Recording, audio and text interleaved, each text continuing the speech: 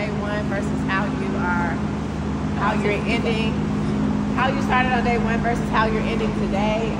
I couldn't be more proud of everybody. I'm very proud of the Royal Hearts, because think about it, most of the Royal Hearts, this is their first time really truly stunting for real in real life. And like I said, girls, we're on practice 5. 1, 2, 3, 4, 5. How many of you know there's not a lot of practices, right? We have probably like 30, 40, 50 practices before we do our first competition. So if we keep up this kind of work ethic and we're on practice 5, imagine how much better we will be by the time we get to practice 40, practice 50, when it's really time for us to compete. So I want you to find that inner fight in you to keep pushing through. The same way you push through these 3 days, when you come to practice every single time you come, you give it your 110% that Coach Shane told you to give, so that when we get to practice 40, we get to practice 50, we can look back at these videos and put against those videos and be like, oh wow, even though we came a long way then, look how far we've come now. To where even our level 2 can look like they can do level 3.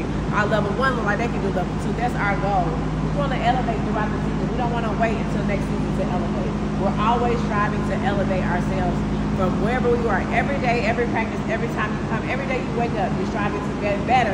Striving to be better than you were the day before, right? So give yourselves a pat on the back. Give yourself a high five. You guys did a really, really great job, and I'm very, very proud of you, and I love each and every one of you. Got it?